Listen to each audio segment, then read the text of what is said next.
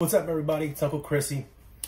I have been toying with some ideas what I can do for YouTube content for a little while now. Kind of wanted to do something a little bit different. I didn't really want to get into the whole early leaks, in-hand reviews. There's a lot of stuff out there and a lot of people that do some really, really great stuff. So I decided to take it a little bit of a different route. I think a lot of people, hopefully you follow me on Twitter at Uncle_Chrissy. If you do, you know that I am a blog writer. I really, really enjoy doing that stuff. And what I really like doing is writing the longer pieces. You know, there's only so many times you can write about a new colorway of a new Vomero 5 before you get a little tired of it yourself. But I like writing some longer pieces, some features, talk about different things that are going on in the sneaker world. And I decided to just keep it at that. Let's do what I do already and maybe try to trim this up for everybody. So today we have the first episode of TLDR. I'm going to take one of my longer pieces, trim it up to just a few minutes so you don't have to bore yourself reading through pages that I know nobody likes to do once they graduated school. So recently I wrote a piece for the Side Supply called The Rise of the Dad Shoe. We talked about how dad shoes are becoming more and more popular. If you don't know, dad shoes are going to be focused on brands like ASICS, New Balance. On Running has been a big mover in the past year. Salomon, all doing real big things. If you look around, you go to the mall, you go to the store, whatever, you're starting to see a lot of these chunky soled, leather, suede. You're starting to see those a lot more than you're seeing Jordans, Dunks, Yeezys. These shoes are starting to take over. StockX just put out a report maybe a week, maybe 2 weeks ago that said these are the shoes that are on the rise. On Running was up about 15,000%. I think Salomon was up about 2,000%. ASICS was up 72%. And these are the brands that are really growing right now. So I wanted to take a quick look at why that is, look at some of the brands that are doing big things, and just talk them up a little bit. As we all know, the dad shoe movement, it's not new. It's been around since probably the 60s or 70s, as long as people have been getting old. New Balance is far and away the undisputed champ of that world. I think the only reason New Balance didn't make that list of the fastest growers is because they've been doing it a little bit longer than everybody and they have a more established history. They have a much more established history than a company like On Running in terms of aftermarket sales. Salomon as well falls into that bracket. It's not to say that they haven't been doing it for a while or aren't doing great things. It's just to say their aftermarket performance doesn't quite have the longevity that a brand like New Balance or a brand like Nike does. So it's a little bit easier for them to show growth. And how did this happen? That's the big question that everybody is asking. So I think the way this kind of came down is in the golden era of sneakers, when sneaker culture was being born back in the mid to late 80s, the early 90s. You had kids. Kids were running around town watching Michael Jordan play in person, getting Air Max 95s in 1995. These are the people that actually started these things. Ronnie Fieg was doing his collaborations when he was working at Atrium when he was in his early to mid 20s. He put out his first ASICS collab and really started to grow things since then. And what happens is that the people that were in their 20s during that era and getting the Jordans, getting the Jordan 4s, all these kind of shoes, they got older. They got older, the knee started to give out a little bit, the hamstring gets a little bit tight, they're chasing kids around all day long, and a lot of those shoes, well, let's be honest, they're not the most comfortable. Shoes that were built in the 80s, like Jordans, like Dunks, like Adidas Shell Toes, things like that, Superstars or Gazelles, they're not the most comfort forward.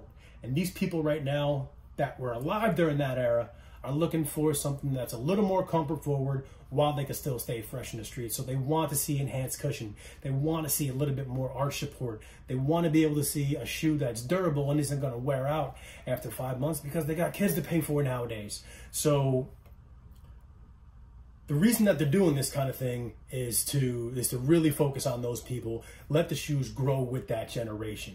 And you look at who's doing the big things right now in the sneaker world as far as designs and collabs. Yes, you still got the Whitaker Group doing hype Jordans, doing Dunks, things like that. You still have those things coming out. SBs are turning out a new collab every day. I'm not saying those are dying off, not by a little bit. I am just saying they're not growing to the level of the dad shoe.